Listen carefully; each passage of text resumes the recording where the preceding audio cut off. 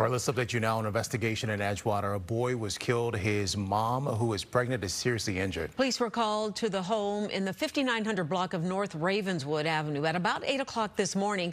Dane Placco joins us now with the latest on what we know so far about what happened. Dane?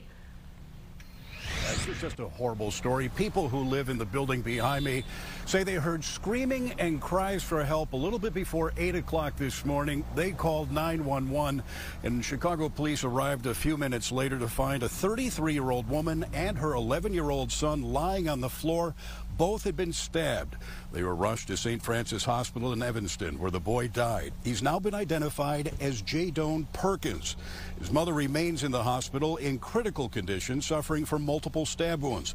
She's reportedly 8 months pregnant with a baby girl.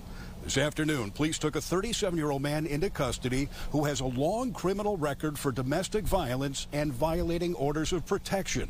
In fact, the suspect was just released from Stateville Correctional Center yesterday after serving about 7 years for a violent attack on what's believed to be the same woman.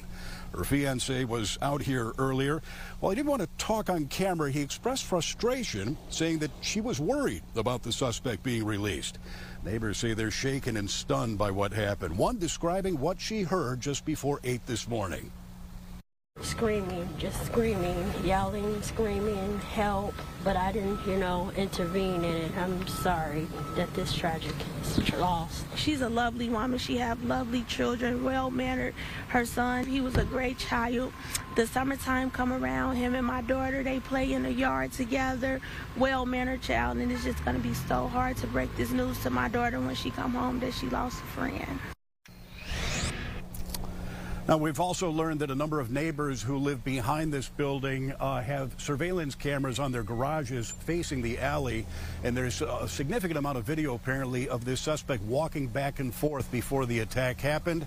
Presumably, he is going to be charged sometime tonight or tomorrow. Live on the north side, Dane Placco, Fox 32 Chicago.